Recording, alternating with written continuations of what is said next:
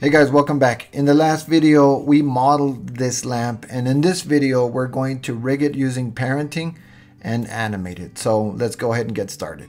And so the next step is to parent them. Let's go. I'm going to move up the chain. I'm going to zoom in a little bit, and I'm going to select everything on the top and the last thing. And remember, when you parent things, we need to parent the child. We need to select the child first and then the parent. So select all the child items and then shift select the hinge will be the parent. So Command P to parent and then hit object keep transform. That's one parent. I'm going to select these two, shift select the hinge and do Command P, keep set parent object keep transform. One more time, select the child and then the parent, which is the hinge, Command P, object keep transform. And one last one, this one, and then the base is a parent. So Command P to parent, keep transform. So we have 4 sets of parents. If we grab this one hinge and we rotate it, everything comes with it, which is acting good.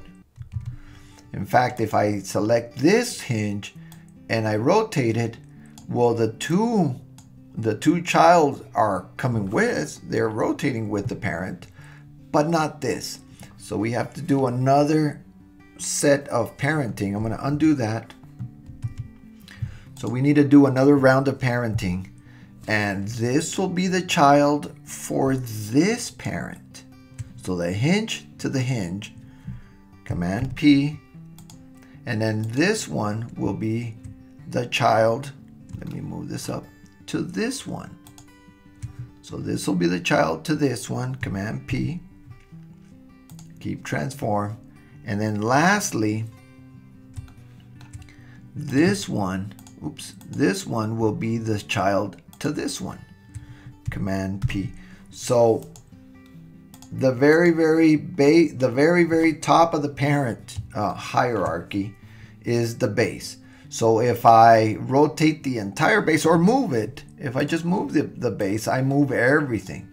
See that? I move everything. The entire lamp goes with it, which that's the way it should work. If I rotate this hinge,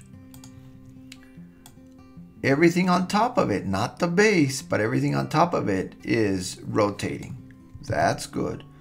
This hinge, everything on top of that works. And then lastly, this hinge, everything on top of that works. And that's cool. That's all the parenting. This lamp is ready to be animated. Oh, except for one thing. We forgot to add a light bulb. And so let's go ahead and add a light bulb to it really quick. I'm going to go to front view, and then I am going to do Shift A to add a light, and I'm going to add a spotlight. You can see that it's pointing down. That's okay. We're going to rotate this. We're going to rotate this 180 degrees pointing up,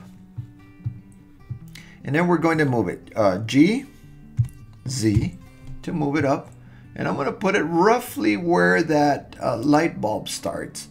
I'm going to zoom in, hit period, and then if you hit Z, you can go to wireframe and then turn on X-ray, and I can see that it's inside my light bulb. I'm going to move it down just a little bit more. I'm going to do G, Z, and I'm going to move it to there.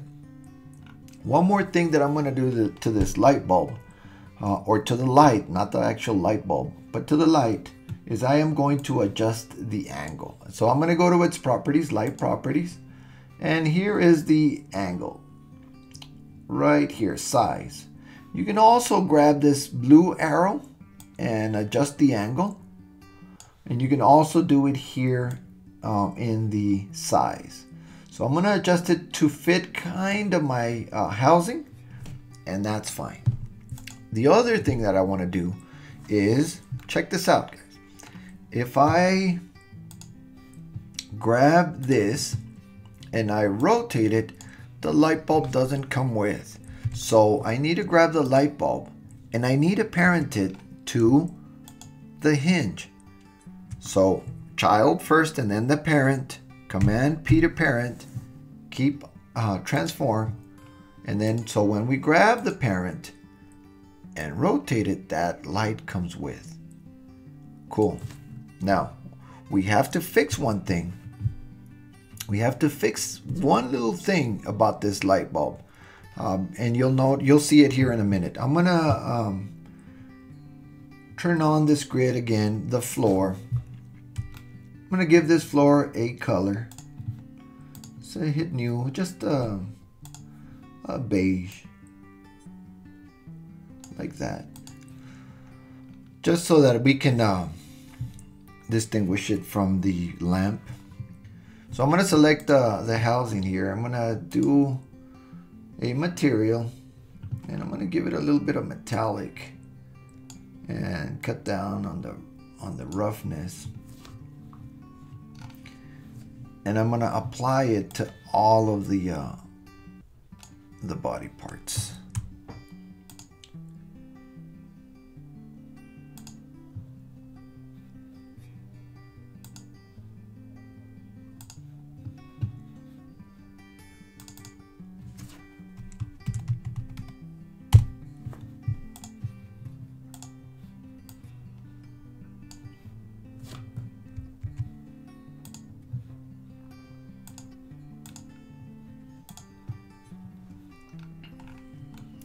All right, the other thing I'm going to do is I'm going to go here, use scene lights so that we can see this light, and bring down the strength of the HDR, and I'm going to put this light somewhere else. I'm going to put it up here somewhere. Let me go. I'm going to put it up here. Yeah. And I'm going to increase. There we go. So that we can see the effect of this spotlight. This lamp material, let's make it a little bit less white, a little bit more metallic.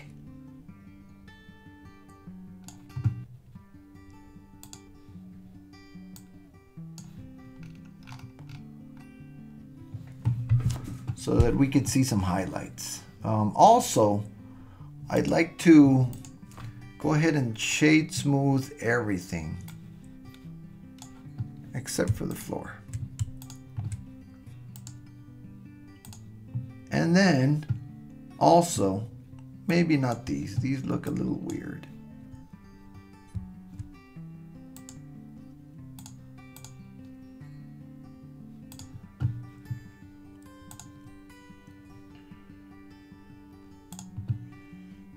Turn on auto smooth for that one. Turn on auto smooth for that one. And I think we could turn on auto smooth for these. Auto smooth for these.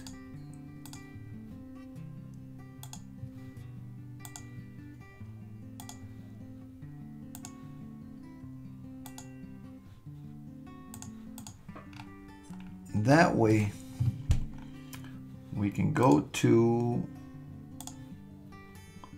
this lamp material and crank up the metallic, but also crank down the roughness and crank up the metallic.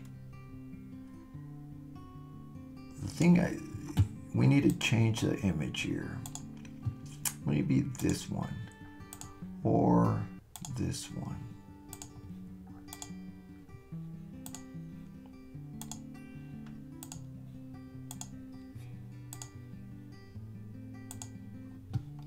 How about that one? That looks good. We can see the reflections.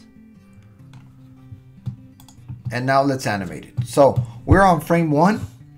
I'd like to push this one. Actually, I want to select all of the parents here, the hinges and the base, and create a keyframe on frame 1. So I'm going to hit I to insert keyframe, and we're going to insert the keyframe for location and location and rotation. Boom, right there on every single parent. On frame 20, we're going to make this lamp bend to its normal position. And so we're going to start with the lower hinge, and I'm going to turn on auto keyframe. And so I'm going to go back, click the second one, go forward, and then click the third one, the last one, and then push it down. Now, a couple things happen. A, we've animated it. No big deal. There's a couple things that need to be addressed. If you notice, I created the color for the lamp. You saw me do it. Not a big deal. It's called lamp. But I didn't do it for the light bulb. So I'm going to click on the light bulb. Click smooth, shade smooth. And I am going to create a material for this light bulb. And this material will be, let me see, I'm going to call it light bulb.